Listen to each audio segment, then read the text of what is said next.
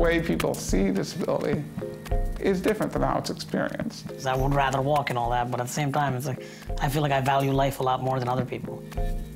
There's not normal, ordinary people and then disabled people.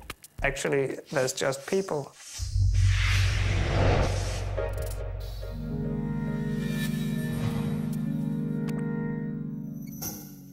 "30 to 40% of our body consists of muscles. They help us walk, write, lift, dance, and live. Imagine the muscles working less and less, and finally not working at all. This is what happens with muscular dystrophy. The most common form is called Duchenne muscular dystrophy. Duchenne is not contagious. It is a condition you are born with and is caused by a change in a person's DNA, resulting in a deficiency or lack of dystrophin, which is an essential protein for the muscles. It leads to progressive deterioration of muscle tissue, which turns into fat and scar tissue. It is a disease from all countries and races all over the world. It affects about 1 in every 3,500 boys. Girls can also be born with Duchenne, but this is very rare. Due to improved medical care, life expectancy has extended enormously. Average life expectancy was 19 years in 1990. Currently, this is 30 years. Timely recognition of Duchenne and its accompanying and known problems is key to successful and early interventions. In addition, scientists are constantly working to develop experimental treatments that influence the change in DNA within Duchenne. The muscle weakness manifests itself between the age of 18 months and 3 years, while diagnosis itself is usually made between the age of 4 and 6 years. Between the ages of 6 to 10 years, the muscle power decreases progressively. The boy will fall down more often, not being able to get up on his own. At the age of 14, most boys use a wheelchair full time. During this time, also, arm and hand function declines. This has an enormous consequence for self-help and make the patient more and more dependent on others. Up until the age of 18, there are further increases in muscle weakness, resulting in life-threatening heart and respiration problems. The men use respiratory support or a tracheotomy tube to help with breathing. There also may be brain involvement due to lack of dystrophin. However, this is not progressive. While all have an increased chance of learning problems, only 30% suffer from intellectual impairment. Reading difficulties occur in 40%. Attention and emotional problems are also more common. There is no such thing as an average boy or man with Duchenne. Each boy or man is unique with his own strengths and weaknesses. They can live a normal, independent future and develop their own competencies, and with appropriate support can play a full part in society. This documentary is an effort to understand how young men with Duchenne cope with their illness and its consequences, how they manage stress and maintain a quality of life, about what parents can do and how professionals can contribute best. But above all, this documentary is about the key to successfully living an adult life with Duchenne. Meet Robin and Oliver from Belgium, Thomas, Peter, and Mohammed from the USA, Peter from Denmark, and Eustace from the Netherlands.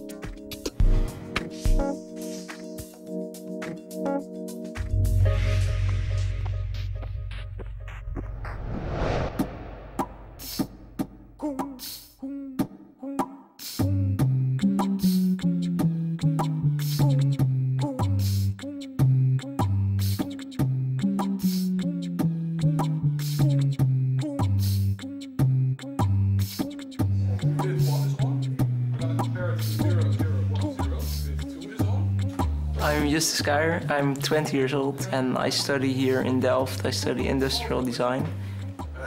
And this is where I live with my roommates. Maybe people would think, oh, going all the way from Amsterdam to Delft and living there and going to universities, maybe you shouldn't do it because it's too hard or something. And I always thought, oh, that's part of doing. I mean, if I wouldn't have had Duchenne, I would probably go to university as well.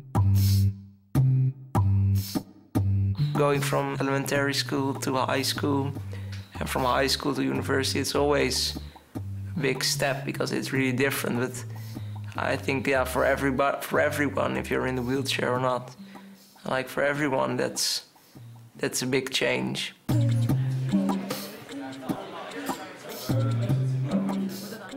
Holland you have the personal bound budget, so you can hire people to help you. So you don't have to do it through a big agency. You can just, for example, hire those students or just pay them for what they do. So then you can just decide who you like to come. That's what I have with all my helpers, that they're also my friends. It's not just that you think, oh, now that one is coming just to do his thing like it's only business.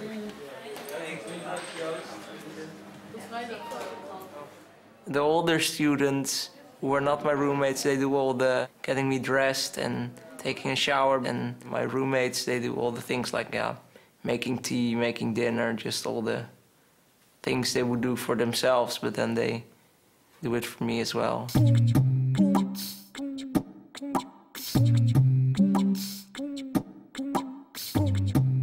It's always important to have good facilities, like here in Delft with the faculty. Like they immediately made a sign with my number plate for my car, and they'd even done things I hadn't asked for yet. So I think that's the only part which makes it really different than other people's life, that it's harder. You can't just step on your bike and go somewhere.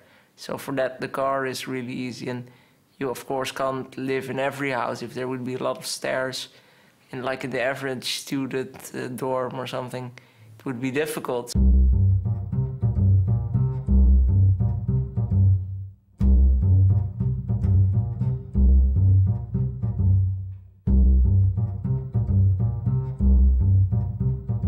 This is my room.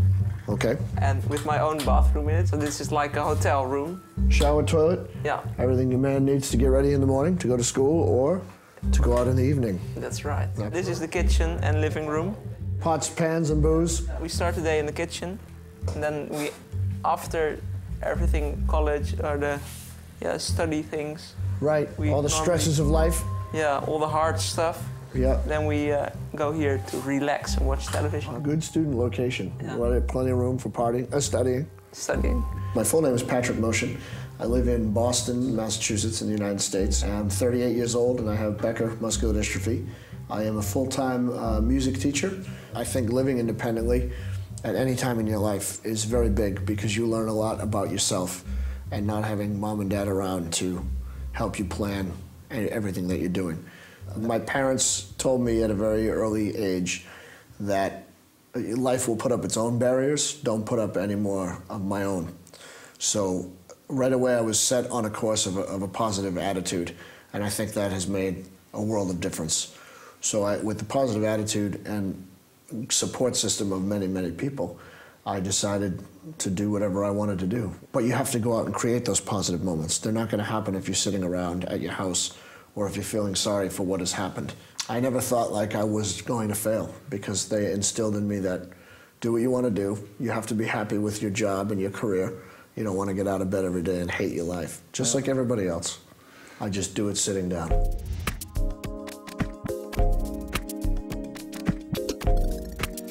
I think we think of Duchenne muscular dystrophy in terms of boys, and we keep referring to Duchenne muscular dystrophy as affecting boys. And we have failed to make the transition to the fact that these boys become young men and adult men and capable of their own ideas, their own dreams, their own thoughts. You can see it in all the books from just 20 years ago, and some of the books still are telling that you can't be more than 20 years when you have Duchenne. And I think still a lot of people don't realize they really get older, because we know from the data that the average man now lives till 30, but people still speak about it like it's a pediatric disease, and some boys live into adulthood. I think what's missing in the transition process is first the assurance that the boys are going to grow up. So physicians creating the environment to suggest that the boys will grow up from day one of the diagnosis. What I see is sometimes that at 18 people think, oops, he's still there, and what should we do now?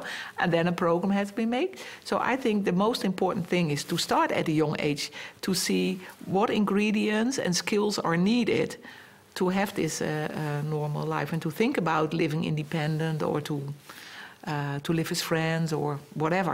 Ik denk dat dat eigenlijk het moeilijke is, omdat effectief juist op het ogenblik dat andere kinderen, andere adolescenten eigenlijk hun weg gaan, deze jongens eigenlijk een toenemende nood hebben aan hulp en steun van de omgeving. The parents are so focused on the security that they're not preparing much for the independence. And my advice would be to allow some failures, to allow some suboptimal.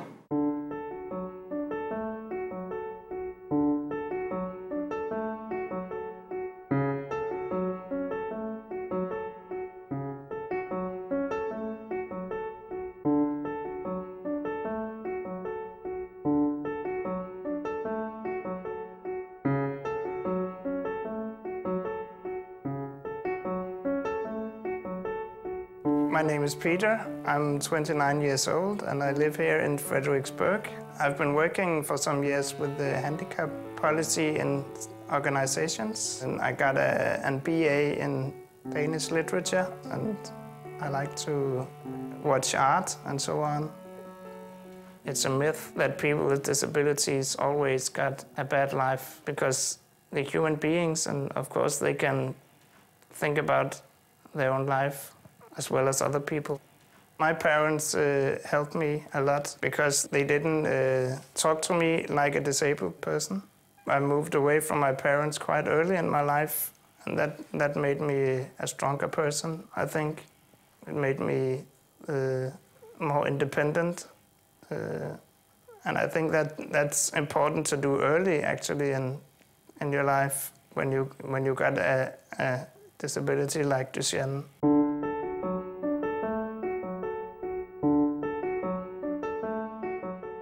I would like others to see me like a real person and not a disabled person. I would like to be in social networks where they're not looking at my wheelchair all the time, but looking at Peter and appreciating Peter as a person. So that's very important for me, that the disability is not an important factor. It's not something I think is an identity. It's something that you live despite of. There's a lot of prejudices and myths in our culture that you have to fight. And before that, if you don't succeed in that fight, it can be very difficult to get another role in society than the disabled one. So I think it's there's work to be done in many levels.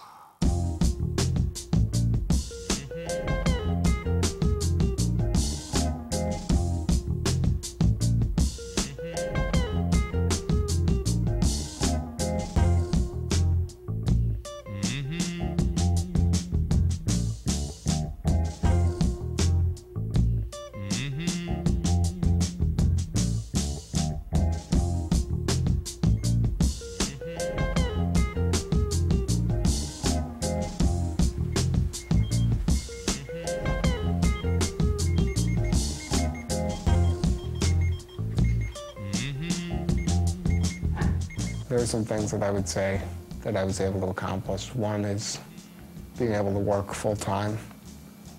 I got my master's degree in social work. I think getting married and having a daughter is sort of a very different kind of, I don't know if you can call it an accomplishment. Well, I guess I thought of sort of two possibilities for the future when I was younger. One was that muscular dystrophy would be cured by the time I was in college or by the time I graduated college. It kind of kept me going to think that. And but when I thought about the idea of going through the rest of my life with Duchenne, it was hard for me to imagine that I would find someone who would want to take all that on by marrying me.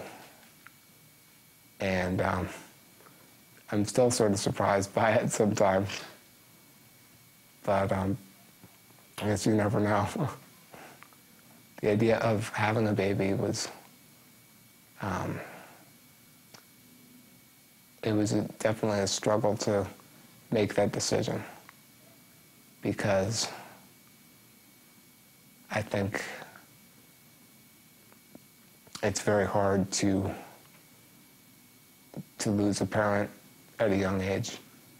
But Jessica and I thought long and hard about it, and it was something that we both wanted. You know, we thought it's going to be hard, but we'll figure it out. Helen is 6 months old now, almost 7, and seems pretty happy and well-adjusted. So it's working out well so far.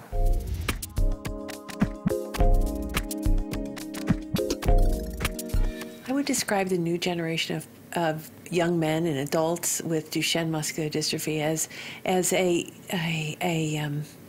thoughtful generation that wears different glasses, has different approaches from what we know, different thoughts, and essentially have their own thoughts. I find some young men in the confines of their environment are a little reluctant to express themselves. So I think this new generation, in my opinion, will be very expressive, will take control of their lives, and will pave their own way forward. I think the new generation of Duchenne boys, there are more and more boys and men who are prepared to have a longer life. So there are more ambitious young men now. There are men who recorded their own guitar CDs and sell it. You know, there are people who start their own business. This generation is a generation who have learned us about how to be adult with Duchenne. So, and that's good for the next generation, because then we can tell them how is it to be adult with Duchenne. They're asking for more from their society and their physicians, and I think that will allow them to do more, to have even a richer life than their predecessors had.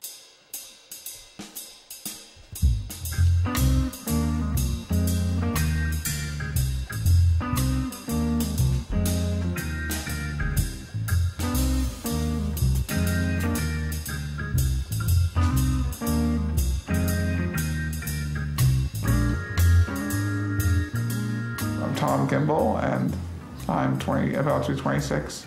I live here in New York, and I'm a graduate student. So my focus is in philosophy, theology, the Bible. I'm sort of all over the place. I always went to mainstream schools. That was my parents' decision. They wanted to sort of give us as close to a mainstream education, and I'm very glad that I had that experience. I have many good friends who really understand my disability. It doesn't matter if you're standing up or sitting down. You can have a very full, active life and participate and, you know, do all the good things you can, and also get into trouble on your own too, which I did my share of as well.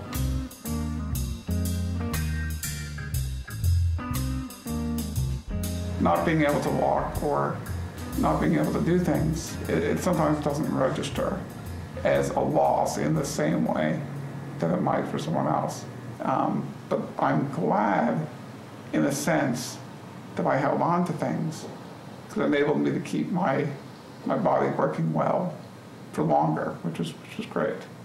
And sort of just eases that transition, you know, when you realize that when something takes you, for example, when it takes you 20 minutes to put your shirt on, you might start realizing that you need to ask for help.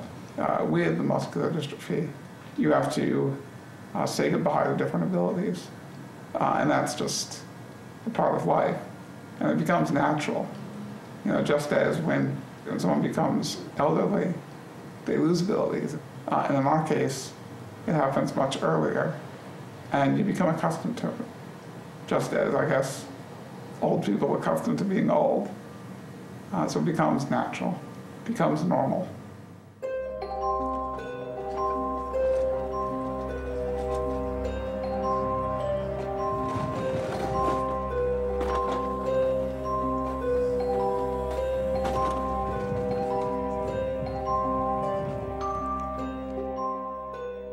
My name is Mohammed Haider. I'm a third-year student at the University of Pennsylvania, studying international relations and economics. Most of my friends, they call me Mo. And in high school, I had one physics teacher, and he kept saying, I gotta get you a license plate for that wheelchair. And he had these silly puns like momentum or other physics jokes, and I was like, no, just get more money. I've heard a lot of people say to me that they see that, and then they're like, you know, they were having a bad day or something, and they saw that, and they said, what am I upset about? This guy has a joke on the back of his chair, and I'm upset over nothing. I think that's a nice thing to add something to your wheelchair. I like driving the chair fast around campus. I guess some of the worst days are when the wheelchair's giving me trouble, because then either you can't go or the battery didn't charge or something, and then even on a campus like this, a lot of places are not handicap accessible, and when I was younger, I had a hard time asking people for help. That's the one thing that took me a while to learn, but now I don't mind asking people for help because you learn to, you realize you need help, so you had to ask. I mean, I feel like my life, even though I have this disease, has not been that much more challenging than anyone else's life, in the sense that, I mean, everybody has some kind of problem, or maybe they don't, but they know someone with the problem, or, you know, so it's, and a lot of times you don't know other people have that, and you think, oh, I'm alone and I'm the only one, but yeah, I guess that's another challenge to overcome, is to realize that you're not alone in whatever problem you have. Because like when I was younger, I used to think, why is it me? Why am I like this?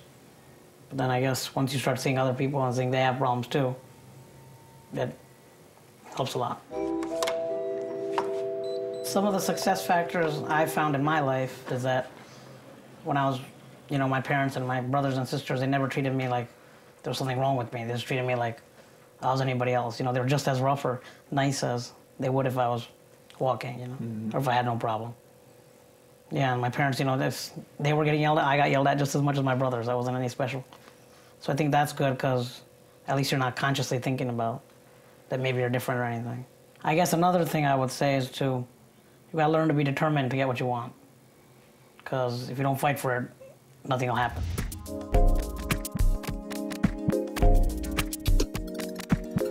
Starting at a young age to live a normal life, that's one of the main success factors in living a normal life later on. You see sometimes that children at a young age already are kind of pushed in the field of handicapped children, which is really very difficult for them if you go to a school for handicapped children and with all the professional helpers, and then you're 18 and you're supposed to enter the normal world, and you never have tried to survive. I mean, normal life is a jungle, isn't it, for all of us? But I think for young boys, if they are just get used to ask for help to friends, to other people, know where are the risks, what are the hurdles. It's important that they can be so, that persons with Duchenne can be so independent as possible, that they can live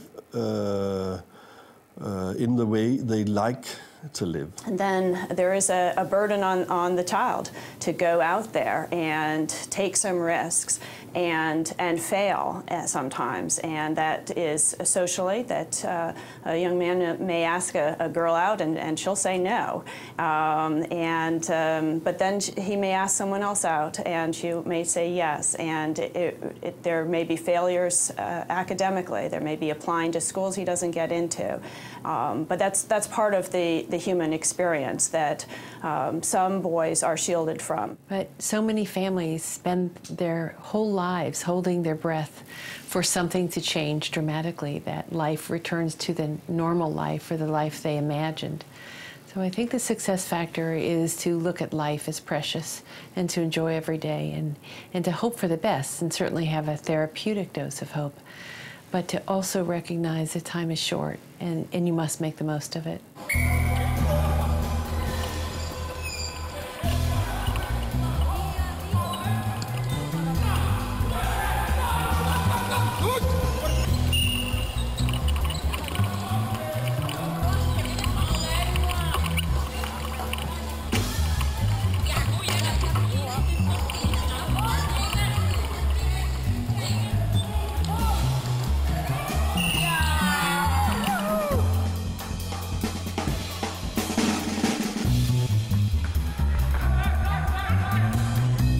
Ik ben Olivier en ik ben 20 jaar en ik woon hier in Antwerpen. De week ben ik hier, ben ik bij mijn vrienden.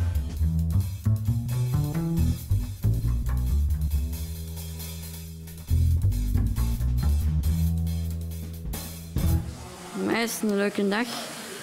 's morgens naar school gaan en 's namiddags hockey spelen. En 's avonds gewoon gezelschapsspelletjes spelen. En dan soms dat ik ook eens op de computer kan en alles. Dat ik me gewoon kan amuseren. Zonder iemand dat zegt, dat mag wel, dat moet niet. Gewoon doen waar je zin in hebt. Nou, dat is voor mij een goede dag. Nu ben ik nog mobiel, maar binnen enkele jaren, ik weet niet. Zit ik misschien al in een rolstoel, voltijds. Ja, dat is niet zo gemakkelijk. Maar het is hier wel een goed leerproces om te zien hoe zij alles doen. Dan kan ik me al voorbereiden wat er gaat komen. Wat er mij later te wachten staat.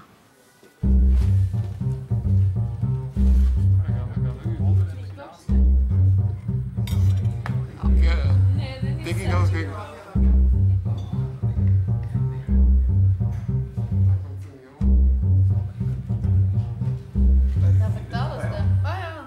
Ik ben Robin, ik ben 30 jaar en woon in Antwerpen. Ik zou wel willen werken. De eerste levensstijl van 18 tot 30 jaar kunnen we perfect op de computer iets doen. Dus uiteindelijk zou dat wel goed zijn, maar momenteel is het zo eens dat je zegt van we gaan werken, dan kun je er meer terugvallen op je inkomen. Daarom dat risico is eigenlijk te groot om dat te doen. Maar ik zou dat wel willen doen. Ik zou wel willen verder studeren. Want ik deed eigenlijk heel graag wiskunde. En dan uiteindelijk krijg je niet de kans om dat verder te doen. Omdat het gewoon er niet op voorzien is. Dat is wel spijtig. Het zou moeten aangepast zijn dat wij ook richtingen kunnen kiezen die ons ook liggen. En dat we dan ook voor eigenlijk een beroep of een richting kunnen kiezen. Dat het eigenlijk zover komt dat er begeleiding mee kan naar het gewoon onderwijs, naar een gewone school. En dat die je dan helpen bij hetgeen dat je nodig hebt.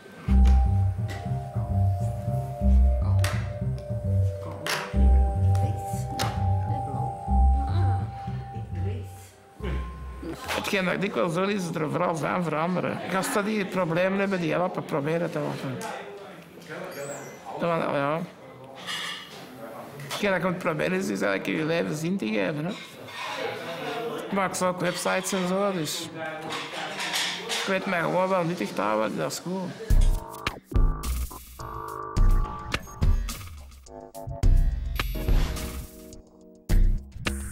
Losing the ability to walk, that's a major moment. Maybe the most difficult adjustment. But beyond that, once you're in a chair, if you can't, lift weights with your legs, it's not the end of the world. I find you get very used to your body being in one state because the progression is so slow that things sort of creep up on you. It's a little negative even to me, when I stopped using the CAFOs and had to use the chair all the time. Because it just feels like you lost something, but at the same time, at least I can go wherever I need to. And sometimes you get this doubt, like, oh, I should have kept going. If I kept going, I would have still had it.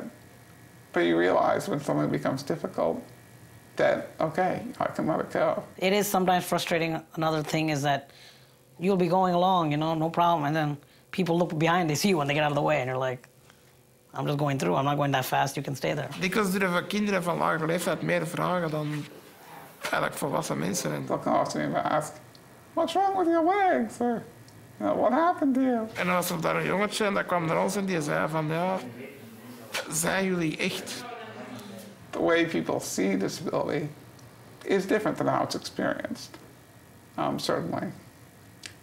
So, if every morning I woke up and realized, wait, I can't move, maybe I'd freak out if I wasn't used to it from the former day. I sometimes try to defy expectations.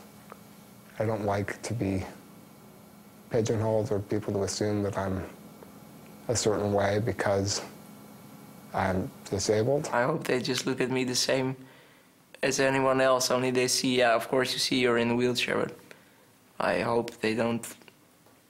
I feel different. In mijn vriendenkring is al bijna zo, want er zijn heel veel mensen waar ik in het weekend naartoe ga. die dan zeggen van, nou, kom, we gaan samen niet drinken. En dan vragen van, ja, kan ik er binnen? Dat die dan zeggen van, ja, eigenlijk weet ik het niet. Dus die zijn er eigenlijk al mee bezig.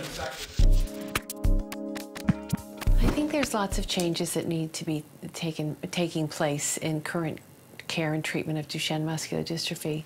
I think first and foremost has to be that we promote success in the boys from the day of diagnosis, that we ensure or assure them that they are going to have long lives and productive lives. Children could be included from a younger age also in the management of their own care. If you explain to them why things are important, have them included in discussions that might help to look after yourself when you're older. De zorg is zeer duidelijk de laatste 10 jaar verbeterd.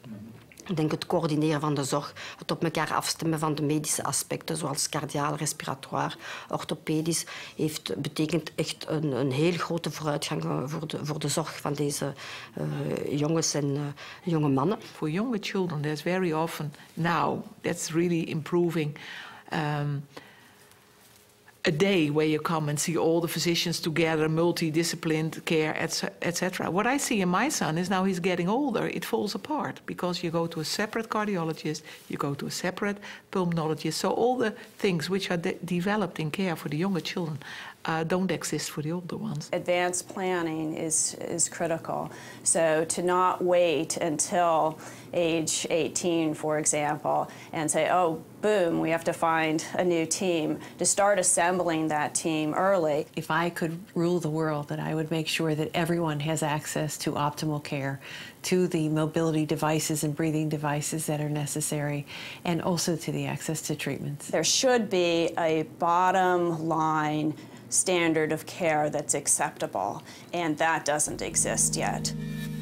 So the professionals could take away the fact that continue to educate the patient and the family that you can have a long, positive life and you can do a lot of great things. When I'm at the doctor, I usually want to know why they're doing what they're doing too, not just that they're doing it. Also, if you're small, it's nice if the doctors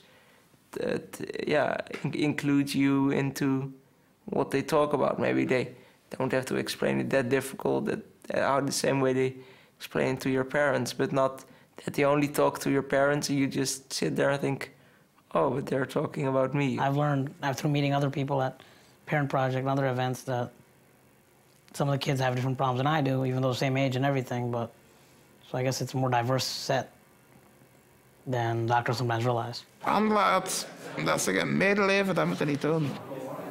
Maar gewoon respect en begrip hebben. We also can live quite well, not moving around much. But the heart and the lungs are key, and a lot of focus needs to be put there. At night, I use a BiPAP ventilator, which I really need to sleep comfortably.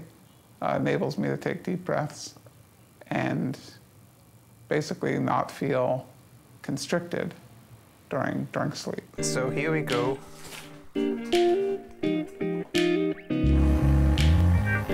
It's very noisy.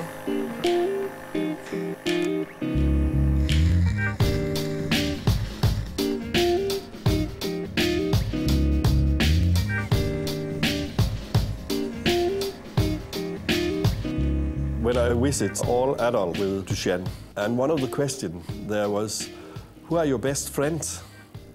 And all of them said that it's my ventilator. Ik vind het een heel andere populatie dan bijvoorbeeld ons kinderen met andere neuromusculaire aandoeningen, bijvoorbeeld spinale spieratrofie of dergelijke. Ze hebben echt toch wel een ander psychologisch profiel. And I think it's the ventilator because they know that if they don't have the ventilator, then they couldn't live. And the next question we was asking them, who is the best friend after the ventilator? Then it was the wheelchair. And I think that's because that gives them independence. People with Duchenne muscular dystrophy want to live.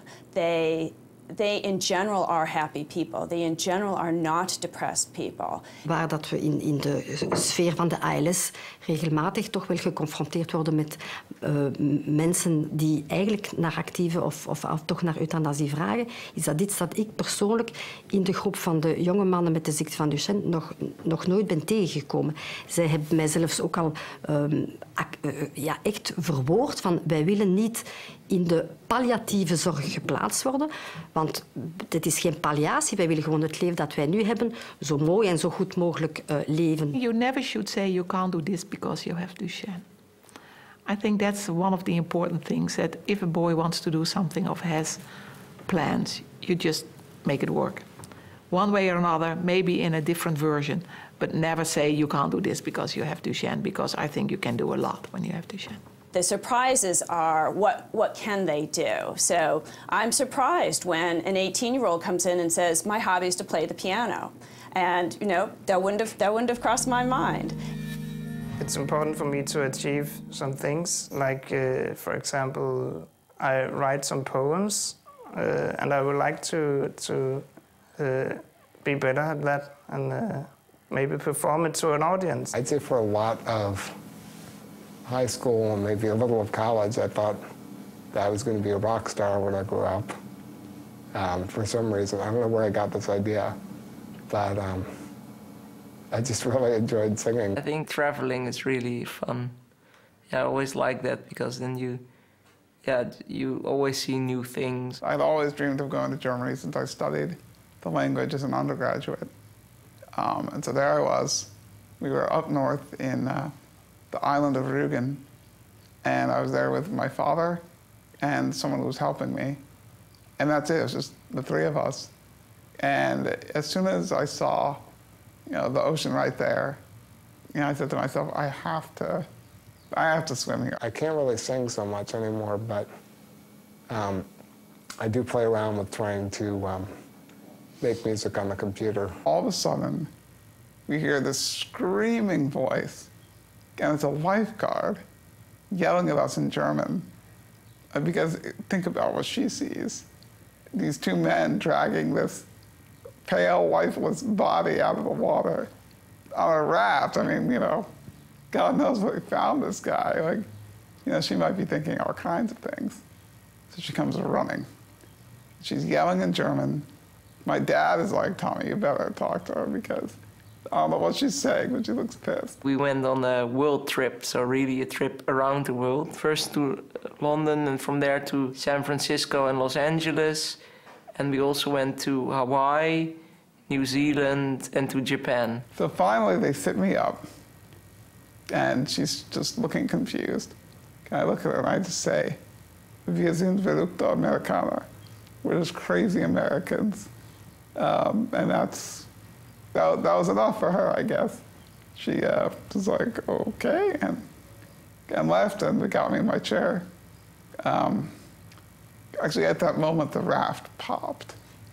After its ordeal, I just couldn't take it.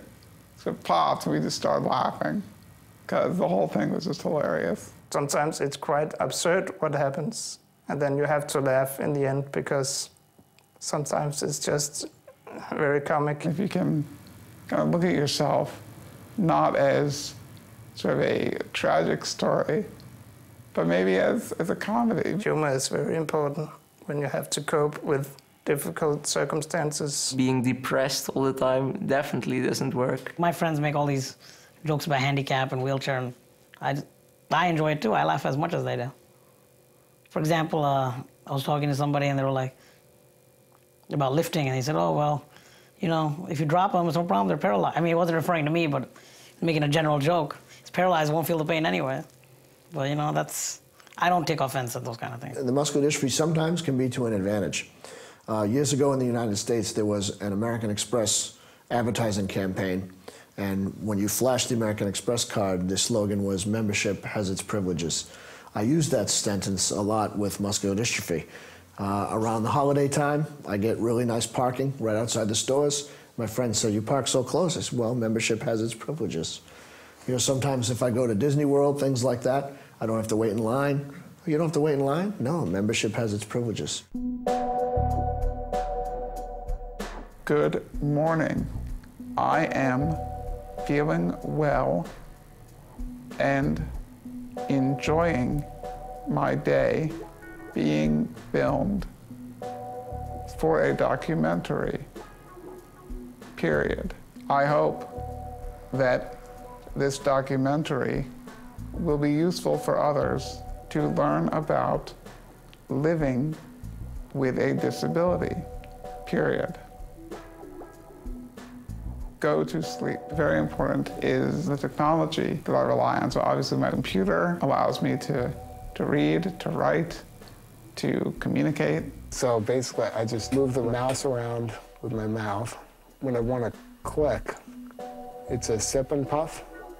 So I just blow on it just very softly and it clicks. And if I breathe in, it does a right click. It can also type in Morse code, so if I breathe in for a second, it'll beep. And then I can actually use Morse code to type. And the knowledge that with assistive technology, you can overcome a lot that you wouldn't have been able to overcome 30 years ago. There's a lot that one can do, and that knowledge gives hope. With my joystick, which is hidden under here in the blankets, I can use my joystick as a mouse on the computer. Of course, I'm also active on Facebook, and I can do this myself as well. If I want to read some news on the internet, or it could be anything. I'd say that most of the time, it's fairly easy not to think about having Duchenne, as long as you are doing things. As long as you're sort of too busy to notice it. Having a career, having a job, it helps self-esteem and self-worth so much. You're going somewhere every day, you're making a difference in the community, you're doing something, doing anything that you want to do that you love. I've been studying for some years, and I had a clear ambition at that time to become to have a master in something. Now I got a bachelor's degree, and maybe that's a start. I mean, another thing I want to accomplish is just to live as long as I can and have the best quality of life that I can. The physical therapist said, do you feel that you're extra ambitious because you have this disease and you feel like maybe you won't have as much time as everyone, or you feel like you have to rush to get things done? And I never really stopped to think about that before, but I think she's kind of right. I don't ever want to sit back and say that I let an opportunity go by later on, when maybe I won't be able to travel as much as I am now, or something else. I don't want to look back and say, I should have done that. But then again, I don't feel like that's necessarily muscular dystrophy.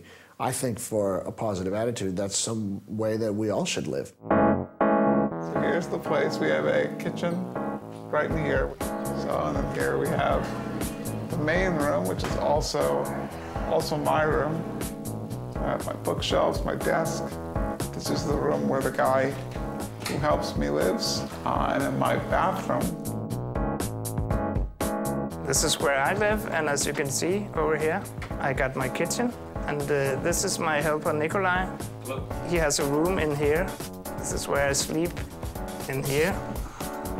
And I got my bathroom in here, and this chair I use when I need a bath. And then I eat my dinner here with my helper. So this is where I live. Having your own individual helper is very important. If you really need healthcare and personal care, then it's important that you don't use another person's helper, that you have your own helper all the time. I have 4 different assistants right now. I have one person who just does Tuesday and Thursday evenings after I get home from work. And I have Brandon, who's here today, who does the weekends. It sets my mind at ease. I don't have to worry about being left in a jam because I know that I have help. I have someone who's sort of looking after me, which is very assuring, very helpful. And he accompanies me to class to drop me off there and pick me up when it's over, brings me the lectures. Without them, I guess my life would be very different. I think it's important that you can live by yourself, have my own rules, in my own house. The individual flexible help, it's the first step towards an equal life.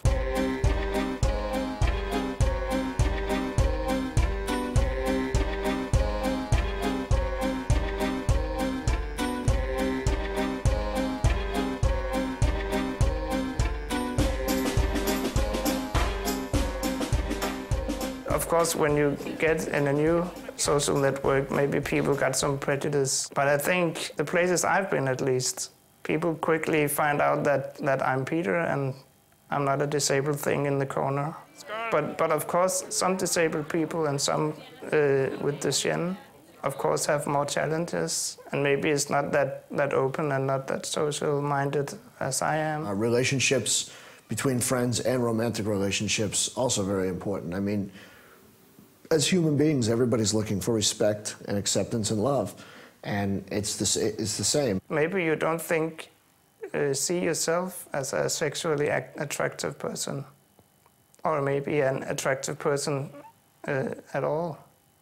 And that's a challenge you have to overcome. When relationships begin and they get going, the question always comes up, you know, what can you do? What is going to happen in the future? Some people have become more worried than others, but you say, well, nobody knows what's going to happen in the future. I mean, there's no guarantees on anything. So if we're going to date and have a relationship, then let's see what happens one day at a time, just like every other relationship. And if things get extremely difficult, we'll cross that bridge when we come to it. Ik heb 2 jaar met iemand relatie gehad. Dat was een vrijwilligster die hier kwam werken. Ja, dat klikte direct. Ik weet niet dat kwam, ik kan dat niet uitleggen. Dan. En dan ja, die hier gewoon leren kennen en dan ja. Heeft hij 2 jaar bij mij thuis samengewoond. En dan uiteindelijk is dat spijt me ook wel gedaan geraakt, omdat dat is eigenlijk vooral lichamelijk voor haar te zwaar. Om voor mij te zorgen. People that I have dated and people that have been in my life romantically that other friends have said, you know, wow, just, you know, busting on my chops, saying, well, she's really pretty. How'd that happen to you? I said, I don't know. Maybe she feels bad. I don't care. She's dating me. That's all that matters.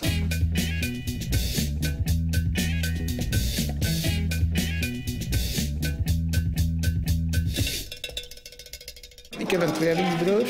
En mijn moeder beseft eigenlijk nu dat ze eigenlijk veel meer aandacht aan mij heeft gegeven dan eigenlijk aan mijn broer.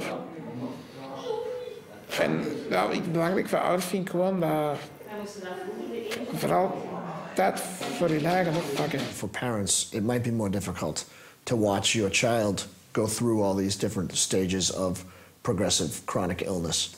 But for the person that's actually living it, we don't think about it maybe every day. Like I was saying about the switch from walking to a wheelchair, you might want to delay it as long as you can, but it might not help the kid if you delay it, because they might want to move around and you're restricting them from that.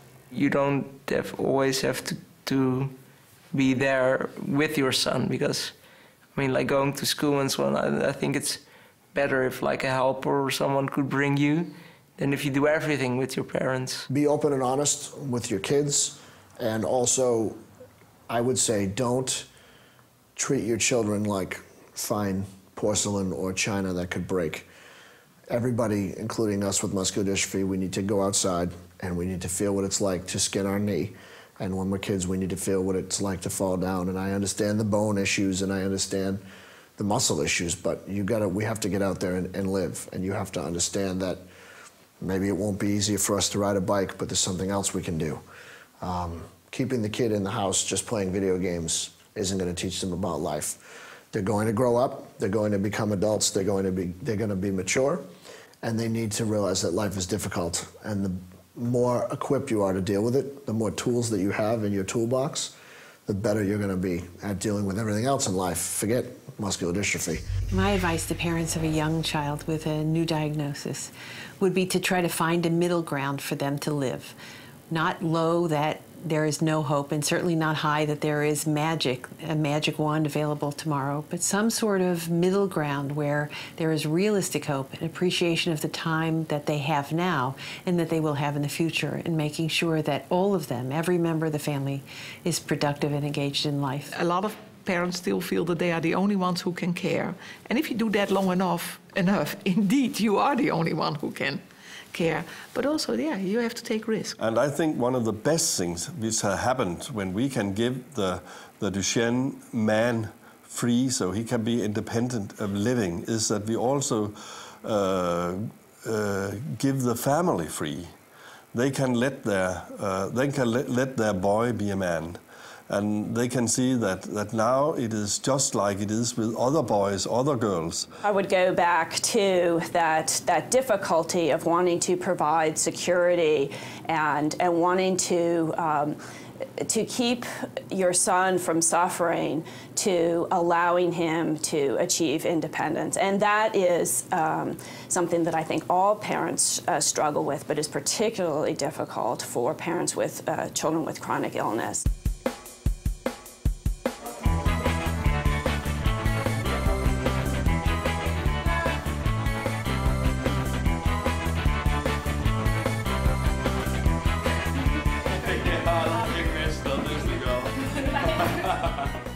Do what you think you want to do. I like going to university, but maybe, I mean, it's not that everybody should do that. If you think, I just don't want to do that, yeah, it's also fine, but it's not that you shouldn't do it because you think, oh, it's too hard or something like that, or too difficult to get it all organized. No. I think you should just try it. Meet some people you can rely on and trust, you know, otherwise trying to do it alone is somewhat tough, you know. Something is better than nothing, but being involved in some way is better than being left out. Keep trying things, because I mean, a lot of times you might think you're not capable of something, but if you try it, you know, it's a good experience and you learn something. Optimistic way of life is important, because if there's things you can't do, you have to focus on the things you can do. Even in the face of difficulty, adversity, there is, you know, great reason to live and love and enjoy the world and to have humor and joy. And those are available for everyone. I think Duchenne men should be treated as adults, responsible for themselves, their care, for their own independence, and for their own productivity and happiness. Too much is focused on that they're just handicapped children and not prepared for a future. And I think that's still happening in most centers in the world, where people already at the moment of diagnosis, they say, take him home and love him. Well, if people would have told my parents, don't expect anything from her at the age of 2 or 3, I would have had a different life. When we measured the quality of life for the Duchenne adults, actually it was better than it was for the same group if you compared with the average group. Ik heb eigenlijk een ongelooflijke bewondering voor de families die ik tot nu toe gekend heb. Want ik heb echt schitterende gezinnen gekend en mogen kennen. En ik ben daar ook echt heel dankbaar. Ik denk dat wij als professionelen leren nog dagelijks van de ouders en van de jonge mannen zelf hoe ermee om te gaan. I think this is an extraordinary group of young men, and you know, I have difficulty thinking about them without becoming emotional. They have taught me so much, and as a society, we need to do more for them at every level of society. And the amount of resources that we have invested in them is minuscule compared to what we need to overcome. This is equivalent, if not even more difficult, than getting a man to the moon. And we need to invest those same type of resources for them. They deserve it.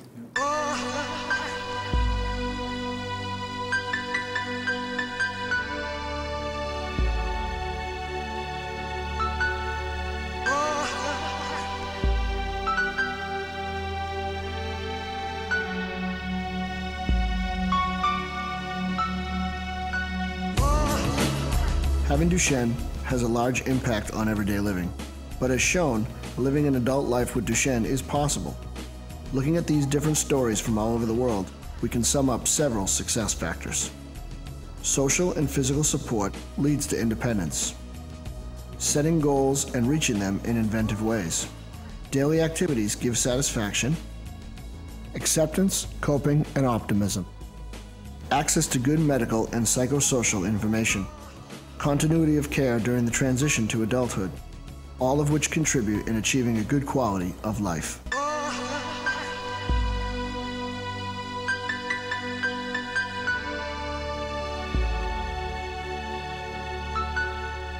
I actually think I got a very good life with a lot of opportunities despite my disability. But my life is not perfect. I don't think you can find a life who is perfect. I'm independent. I'm happy, and I have friends. I do what I want to do. I mean, I really don't feel that I'm held back. It's the same things that anyone wants. And that, I think, is to be loved and to be with people you love. If I have to make a grade, it would be an 8, I think. I mean, I'd have to give it a 10. I would say 10 now. 9 or 8.5 or something. Yeah, of course, you have moments that you think, you know that everything isn't that good, but that always goes away again, so. I mean, I hate to say it because I would rather walk and all that, but at the same time, it's like, I feel like I value life a lot more than other people. A lot of other people just, sometimes I get angry too when I see people throwing away opportunities and chances, and I'm like, if you knew what life was worth, I mean, I guess the shorter time span makes you consider with higher value. Je weet dat je kunt wel meer van dingen genieten. Gewoon, dat kunnen kleine dingen zijn waar andere mensen gewoon niet naar kijken. Zo ja.